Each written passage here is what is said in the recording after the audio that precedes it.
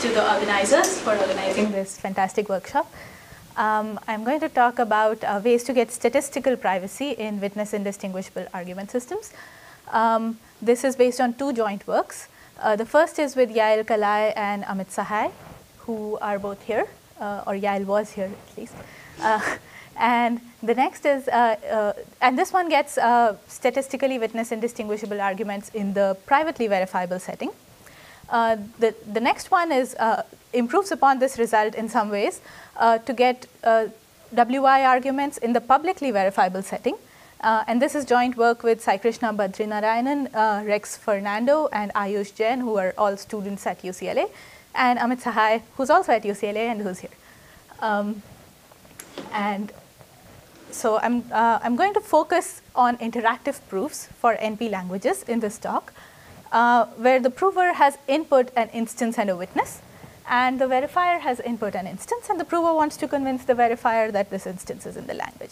So we all know what these are because the entire workshop has been about these. But what I want to focus on is the two-message setting. And the standard properties that we want from such a proof system are completeness, which means that if X is in the language and the prover behaves honestly, the verifier should accept. And soundness, which says that if X is not in the language, then the prover, then no matter what the prover does, the verifier should reject the proof with overwhelming probability. For soundness? No. I will clarify that though in a minute. Another property that we typically want out of proof systems is some sort of privacy. Zero knowledge, unfortunately, is impossible in this two-message setting unless we rely on a trusted setup, which we don't want to do. What is known to be possible is a weaker yet simple property called witness indistinguishability. This guarantees that the view of a malicious verifier that interacts with a prover does not reveal to the verifier the witness that the prover is using. This makes sense for languages, for instances that have more than one witness. And the guarantee is that the view of the verifier participating in game 1, where the prover uses witness W1, should be indistinguishable from its view in game 2, when the prover is using witness W2. And so far, existing proof systems have been secure against only bounded or probabilistic polynomial time verifiers, and most have been secure against unbounded provers, which means they satisfy statistical soundness, but they are not statistically witness indistinguishable. And so known constructions are based on trapdoor permutations, bilinear maps, and more recently on I/O and one-way functions in this setting with an unbounded prover and a bounded verifier. And these are extensively used in various primitives and protocols. However, they all suffer from one strong limitation, or one important limitation, which is that privacy is not everlasting.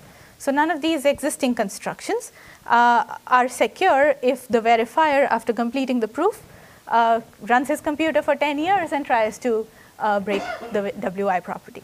And also existing constructions are not post-quantum secure, so if a quantum computer gets built in the meanwhile, they become insecure too. You mean that they're secure with respect to a particular constant in the exponent, like n to the c, but not n to the c plus 1? Or? Oh no, they're not. No, they are secure with respect to all c's. Oh, I mean exponential runtime. Okay. It's just not everlasting. So if someone ran their machine for long enough and did, let's say, computational privacy. Yes, it's only computational privacy. If the assumption gets broken after the protocol finishes running, then you're in trouble. Yes. You want the assumption only assume the assumption. Yes. So you want witness indistinguishability to be independent of the assumption that you're using, and maybe use the assumption only to guarantee soundness in a case where the prover is bounded and the verifier can run in unbounded time and maybe try to break the assumption. And the reason that this could be more desirable sometimes is that soundness is typically required to be an online property. So if the prover, yes? Old school. I mean, are you saying more than computational versus information theoretic? No, I'm just saying that. Yes. She's just explaining why she prefers the zero knowledge to be information theoretic and the soundness to be computational as opposed to the other way around. Yes. So if at the time of running the proof your assumption is secure, then having a prover be bounded makes more sense than having the verifier, requiring the verifier, a malicious verifier, to be bounded. And so known constructions in this setting, basically before the works that I'm going to talk about, did not exist. So what I will talk about are two results that get statistical witness indistinguishability. One is in a joint work with Yael Kalai and Amit Sahai, and gives two-message WI in the privately verifiable setting. And using some tools from this work, together with some tools from recent work on instantiating Fiat Shamir, we get, in a joint work with Badrinarayanan, Fernando, Jen, and Amit Sahai, we get publicly verifiable two-message statistically witness indistinguishable arguments. And this same result was achieved in a concurrent work by Abhishek Jain and Zewen Jin. And so these are a little more in detail. The two results that I'll tell you about are that one, in the privately verifiable setting, statistical WI arguments exist, assuming quasi-polynomial hardness of two-message OT, which can in turn be instantiated from DDH, quadratic residuosity, nth residuosity, LWE, etc. And then the other theorem that I will talk about is that two-message publicly verifiable statistical WI arguments exist, assuming the quasi-polynomial hardness of the learning with errors assumption. This is also the first construction of ZAPs, or publicly verifiable two-message WI, from lattice-based assumptions. And there is another concurrent work of Lombardi, Vaikunthanathan, and Wicks, who obtain computational WI arguments from lattice-based assumptions. So their result is not statistically WI, but it is also the first post-quantum ZAP. Yes? Just to clarify to myself, so if you're considering honest verifier, then any old statistical MIS would do. Yes. So yes, this is malicious verifier. Isn't the QAP-based SNARK, when you allow the verifier to send the CRS a statistically zero knowledge? I think honest verifier. Honest verifier, yeah. Honest verifier. What if the verifier sends something malicious rather than sampling? So we care about a malicious verifier.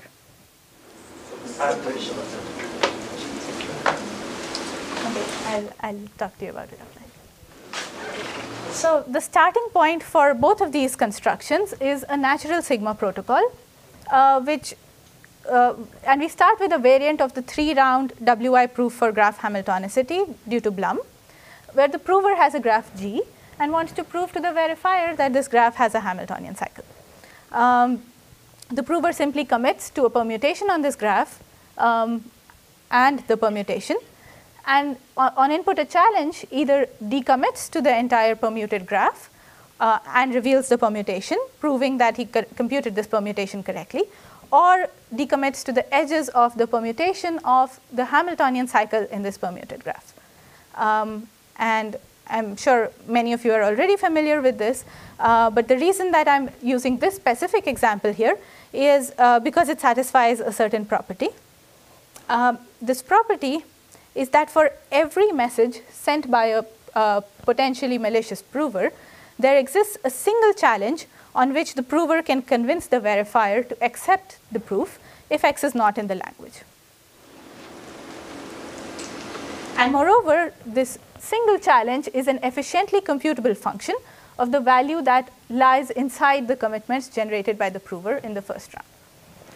So for instance, a prover that commits to, for a graph that does not have a Hamiltonian cycle, a prover can either convincingly commit to a permutation on this graph or commit to a random graph that has a Hamiltonian in it. But once he is committed, there is exactly one bad challenge on which the prover can decommit and force a verifier to accept when X is not in the language.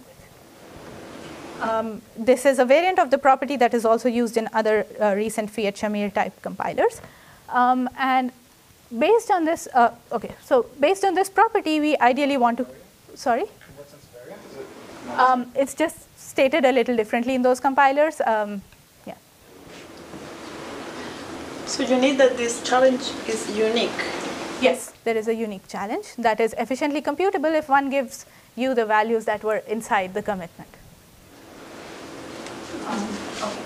And so this is clearly just computationally witness indistinguishable and does not satisfy any guarantees against an unbounded verifier. So the first thing that we will do is modify it into a statistically witness indistinguishable argument by replacing the commitment used by the prover with a statistically hiding commitment. So this will just be a two-message statistically hiding commitment, and the rest of the protocol remains the same. But now this modified protocol does not satisfy that property that I just talked about, because if a commitment is statistically hiding, an unbounded prover can open it many different ways, and there is no single challenge then that would allow a cheating prover to cause the verifier to accept the proof, and instead all challenges or most challenges would have responses that an unbounded prover could compute, forcing a verifier to accept such a proof. So, but this is still the broad template that we will use, and we will show how to instantiate this template with a special type of statistically hiding commitment in order to allow for the Fiat-Shamir type compiler to work. So using this template, we obtain both two-message privately verifiable statistical WI and publicly verifiable statistical WI. The privately verifiable result relies on compressing this 4-message modified Blum argument using the BMW heuristic and oblivious transfer to get a 2-message argument. And I'm not going to go into too many details of that here. I'll focus on the other one. I just want to say a few things about this compression. So this is known to work for proof systems, and we make it work for certain types of arguments, like the modified Blum argument that I just described. And this heuristic necessarily only gives private verifiability. So to get publicly verifiable statistical WI, the heuristic that we use and instantiate is the Fiat-Shamir heuristic, where we take, again, the modified Blum protocol, and I've decluttered notation here to remove the permutation and graph representation, etc. But we should just remember that this is actually the Blum protocol. And then the Fiat-Shamir heuristic says that this can be compressed by using a hash function, so that the prover, in addition to providing the first message of the statistically hiding commitment, also provides a hash key. And then the verifier, in addition to providing the first message of the statistically hiding commitment, also provides a hash key. And then the prover responds to this commitment, committing to his values, computes a challenge by applying the hash on the commitment transcript so far, and then based on this challenge, decommits to certain parts of the committed value. So think of this as a parallel repetition of many modified Blum protocols that's just been compressed using the Fiat-Shamir heuristic. And you don't need any property, any random molecule property, right? This hash. Yeah, so we're going to show how to instantiate it with a real world hash. Exactly. So two tools will help us prove soundness of this compressed construction. The first is a special type of a statistically hiding commitment scheme. And the second is a correlation intractable hash function. The correlation intractable hash that we use specifically is a quasi-polynomially secure variant of the one constructed based on LWE very recently by Pikert and Shehan. So what is a correlation intractable hash? These were first introduced by Canetti, Goldreich, and Halevi. And these are defined with respect to a function family and can also be generalized to relations, but we only care about them with respect to functions in this work. They consist of two algorithms. There's a setup algorithm that on input a function from this family generates a hash key, and an evaluation algorithm that on input a hash key and value x outputs some value y.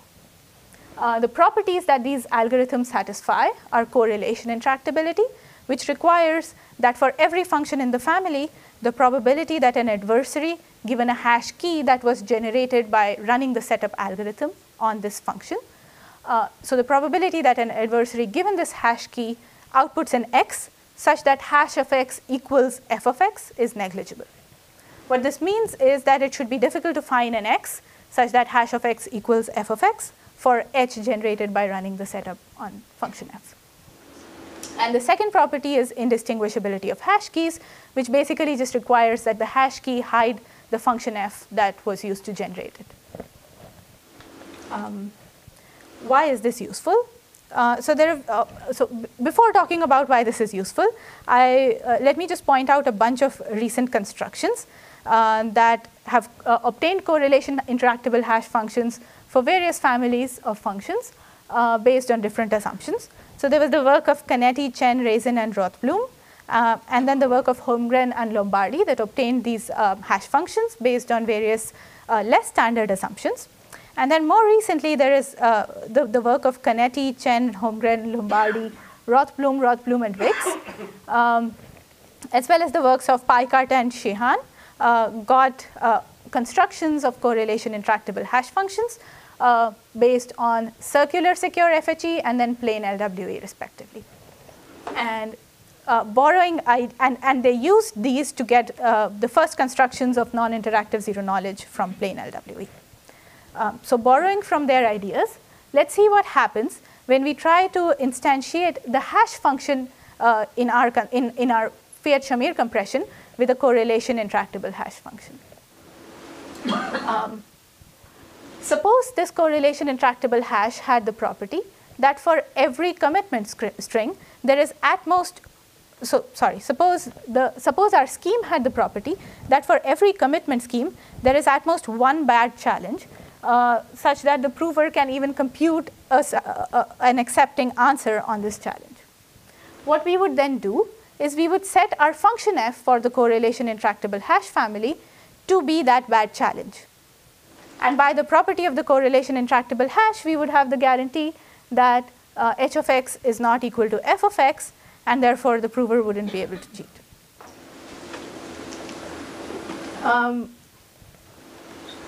Unfortunately, a statistically hiding commitment, like I said, does not give us this property for free. And there's an even bigger problem, which is that the function f that we want to set to be the one that computes our bad challenge is not an efficiently computable function of the value that's being committed. Of the value that's being committed. Actually, that doesn't even make sense here necessarily, because this is a statistically hiding commitment that just loses the value that's being committed information theoretically. So our learning from this is that we need to design a special type of statistically hiding commitment scheme that makes the function f efficiently computable some of the time and gives us the required property that we want, which is that the function f, which is this property that for every a and b there is at most one bad challenge. And we'll design a commitment that also gives us this property some of the time. So what do I mean by giving us this property some of the time? Well, the concrete object that we will use is a two-message statistically hiding extractable commitment scheme.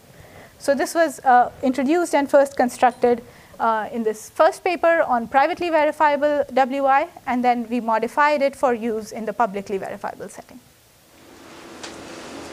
So a statistically hiding extractable commitment is a two-message commitment scheme that is in the plain model that satisfies statistical hiding and computational binding, and moreover, it is extractable. Now, again, extractability sounds like a contradiction to the statistical hiding property of a two-message scheme. But the reason that this is not a contradiction is that we design a commitment that operates in two modes. One is an extractable mode, where the hiding guarantee does not hold, and one is the regular hiding mode, which is statistically hiding. And the commitment operates in extractable mode with only a very small probability. So even when it is in extractable mode, the statistical hiding property still holds because it is in non-extractable statistically hiding mode most of the time with probability 1 minus epsilon. Yes? Again, another question. Yes. Also, if you use a commitment scheme that's computationally distinguishable from one that's statistically binding, would that not work? If you use the commitment scheme that's computationally indistinguishable. It's actually statistically hiding, but it happens to be computationally indistinguishable from one that's statistically binding. Yes, so you would want something that from the point of view of the prover is indistinguishable from one that's statistically binding. And that is kind of the property that we design. So, yeah. Another problem though, you also need to make sure that the receiver can't maliciously choose like the first message making the scheme binding. Okay. Which is exactly the next thing I was going to say, which is that the committer should not be able to tell what mode the scheme is in, so that he cannot break soundness in one mode and not break soundness in the other. And moreover, the receiver should not be able to set the scheme to be extractable all the time, because then that would violate statistical hiding. Sorry? CRSs in the world. Yes. But we want to do this without a CRS. And so what we will do is have both of them decide what mode the commitment operates in. So how do we get both of them to decide this? Well, we get them to implement an erasure channel. So what does this erasure channel do? It takes the committer's input and transmits it to the receiver with only a small probability epsilon. And with the remaining 1 minus epsilon probability, this channel just information theoretically erases the message M. And it's crucial for our proofs to work that the committer doesn't know whether or not the message M got transmitted. That's the kind of erasure channel that we will try to implement. Unfortunately, these don't exist in the plain model. So what we'll do is we will rely on statistically sender-private oblivious transfer in order to implement this. A statistically sender-private oblivious transfer scheme is one where a sender has two messages, M0 and M1, and an unbounded receiver has input a choice bit. And they run a two-message oblivious transfer protocol, at the end of which the receiver gets the cth message of the sender. The security properties that we want out of these are that the sender should not know what the choice bit of the receiver is, and an unbounded receiver should not learn the other message, should not learn any information about the other message of the sender, which is the one that he chose not to receive. That's written out more formally here. And there are known constructions of such statistically sender-private oblivious transfer based on the decisional Diffie-Hellman assumption, the quadratic residuosity, and the nth residuosity assumption, as well as the learning with errors assumption. The first is due to Naur and Pincus, the second is due to Halevi and Kalai, and very recently, Brzekerski and Dotling constructed this based on the LWE assumption.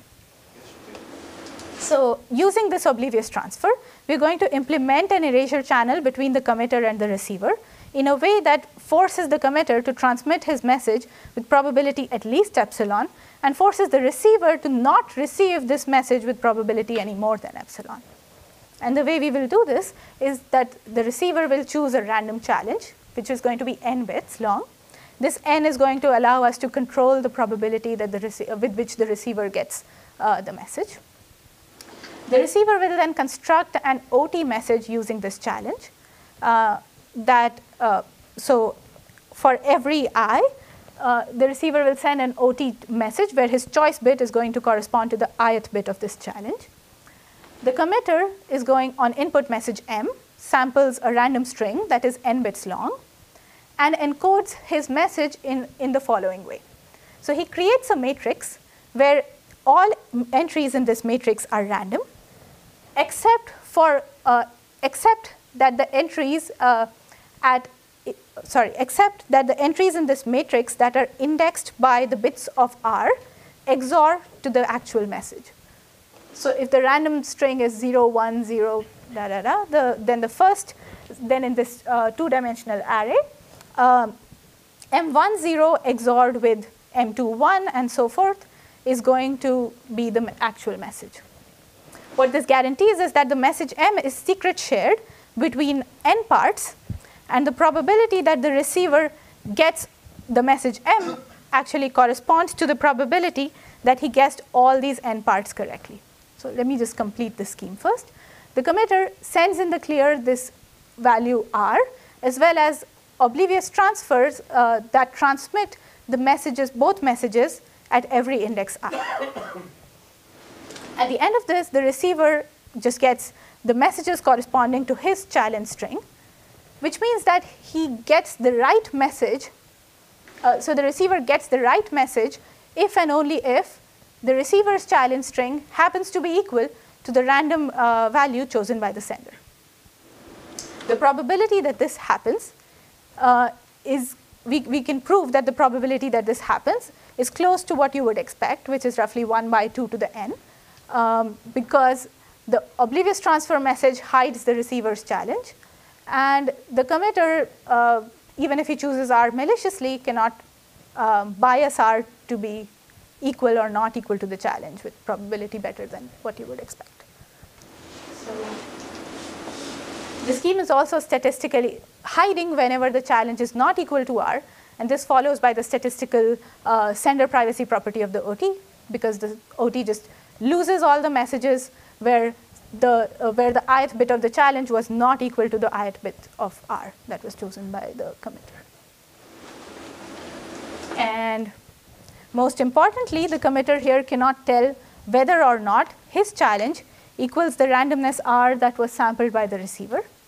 And this is because the challenge of the receiver is hidden computationally by the oblivious transfer, which is why the soundness guarantee is only going to be computational looking ahead.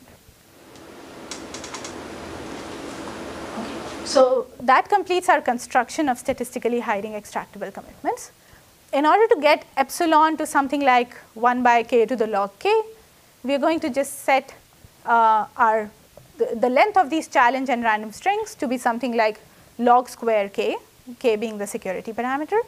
And this is going to guarantee that that ch and r are roughly going to be equal with probability 1 by k to the log k, which corresponds to extractable mode for the commitment, and the remaining probability will contribute to the hiding property of the commitment. Okay, so now next sorry, yes. Oh, okay. So next let's use this to try to instantiate Fiat-Shamir. Now so the first thing that we do is make our statistically hiding commitment a statistically hiding extractable commitment. And we make our hash a correlation intractable hash. And then we use the statistically hiding extractable property to argue that if a prover breaks soundness with probability 1 over poly when the commitment is in normal mode, then the prover must also continue to break soundness with probability 1 by poly when conditioned on being in extraction mode. And the reason this is true is because the commitment has this guarantee that the committer doesn't know what mode he is operating in. So if soundness holds in one mode, it must also hold in the other. And next, we will use the fact that soundness holds in extractable mode in order to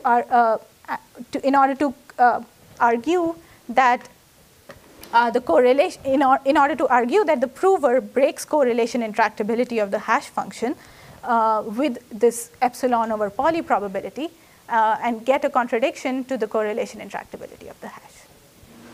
So this is just as you would expect. And it turns out that even though this is a really low probability event, it still suffices to get a contradiction if we set our parameters for the correlation intractable hash carefully enough. There are many subtleties that happen when arguing the formal proof according to this template. And the first thing that we need to do is to carefully set the function f that allows us to compute this bad challenge in order to contradict correlation intractability. We also need to set other parameters carefully enough to ensure that statistical hiding and soundness work well together. One other subtlety that arises is that our proof requires us to get some n number of commitments, where n is a polynomial in the security parameter, that are all jointly extractable with probability that does not grow, that is independent of n, so that does not grow exponentially small as n grows large. And the reason that we need that is because we need it turns out that when we set various parameters carefully, we need a certain number of parallel repetitions to guarantee a certain level of soundness. That dictates the number of commitments n that we need. And to ensure that that fits in properly with the correlation intractability of the hash function family, we need them to be jointly extractable with this probability. Notice that the construction that I just described does not does not easily directly extend to satisfy this property, because we just constructed one commitment that was extractable with probability 1 by k to the log k. And if you blindly extend it to create n commitments, then the probability that you extract from all n of those is going to grow exponentially small in n. So this needs to be done in a somewhat careful way. And then let me just conclude with some open problems. The first is, can we obtain 2-message statistical witness indistinguishable protocols based on polynomial assumptions? So note that both approaches that I referred to today make crucial use of statistically hiding extractable commitments, which inherently require super polynomial time assumptions. So can we do without those assumptions? And another question is, can we get new compilers for other types of sigma protocols that do not follow this specific template where there exists this one bad challenge that allows you to get a contradiction? And can we make those work also in the statistical setting? That concludes my talk. Thank you.